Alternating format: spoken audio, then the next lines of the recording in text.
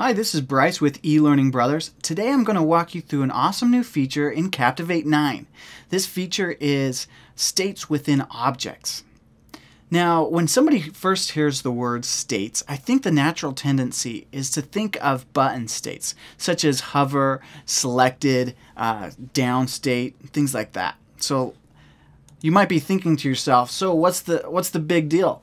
Captivate 8 also had states, button states. Well, as we can see, we can modify the states a little bit differently here in Captivate 9, where it has this whole new state functionality. Here, I can also add in completely new customized states. So if I wanted to say, you know what, I want a visited state, I could enter that in and make a visited state. Let's not do that because we already have a selected state here. So this is pretty similar to the Captivate 8 way you do button states. Similar, but not exactly, but pretty similar. There are quite a few functionality differences. However, we can go through that in another tutorial. What I think I want to talk about even more is the utility that these object states can really have. So let's take, for example, this click and reveal interaction. I have one text box here that has multiple states. So I started out, if you can see the thumbnail up here, all you can really see is that welcome text right in the background, because all these other objects are part of the welcome text state. So if I go to state view and I have that selected, I can now see here I added in a background image, a text box, and that was my normal state. Going on, I also have content 1, content 2, content 3, and content 4 state views. So I added in different graphic elements, text boxes, things like that.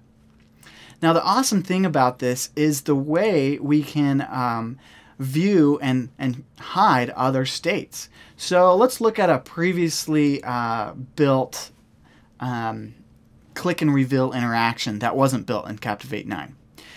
The previous way we would have to do it is first make a bunch of objects on the timeline. Let's take a look at the timeline here on the other one.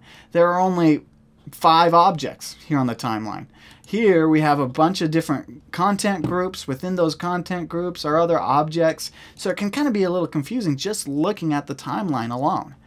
However, take a look at this. If we go into the advanced actions of just one button, there's an array of pretty complex actions that you have to take to make sure that you have a simple click and reveal interaction happen.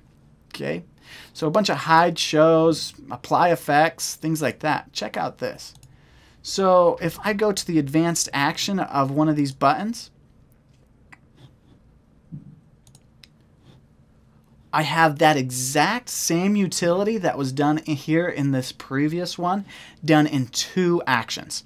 So much easier for, especially for somebody starting out with Captivate, but also for the advanced user, so many less clicks, so many less things to think about.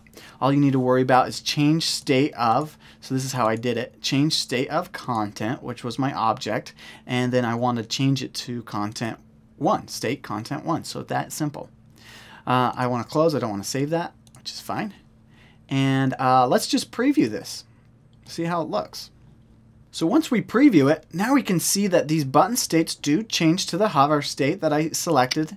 And now when I click on it, it also changes the button to the selected state, how I have in the advanced action, and the content 1 state will then appear as well. So super easy to use in your advanced actions, and being able just to minimalize a lot of your coding and a lot of your actions in those advanced actions. Well, all right, I hope you enjoyed the tutorial. Thanks for listening and have a nice day.